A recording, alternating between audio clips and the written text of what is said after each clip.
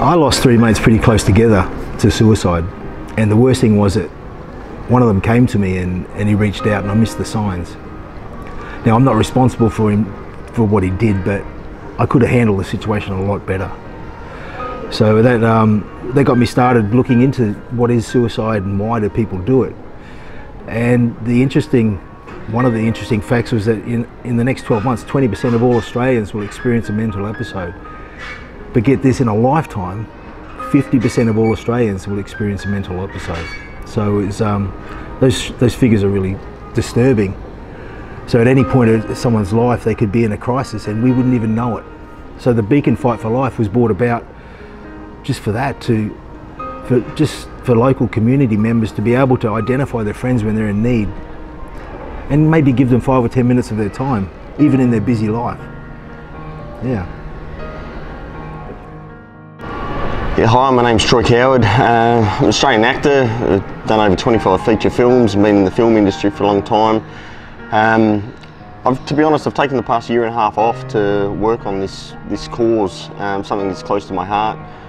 I'd like to address the elephant in the room, if I may, and it's suicide. And suicide is the #1 cause of death, which is a shocking statistic.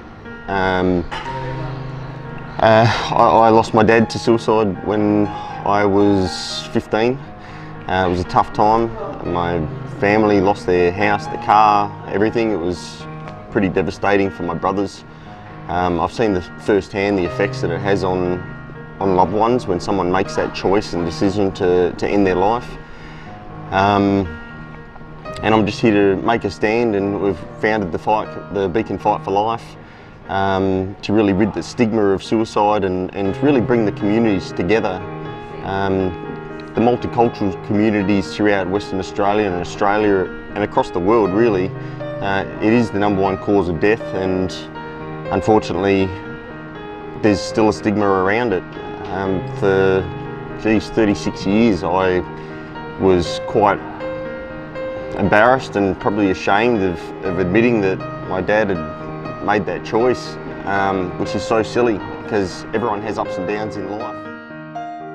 Both Troy and I would like to say thank you for this great opportunity to be part of the panel today. Yeah, thanks guys. Look, it's a really important message that we're trying to get across today. It's really just to choose life and to destigmatise this subject of suicide. The only way it's going to happen is if we all do come together and support our multicultural communities. So please, we'd love to hear from you. Get in contact with the Beacon Fight for Life, and yeah, let's do this together. And a big shout out to Almy too at Roots TV. Thank you for this opportunity. We really appreciate it.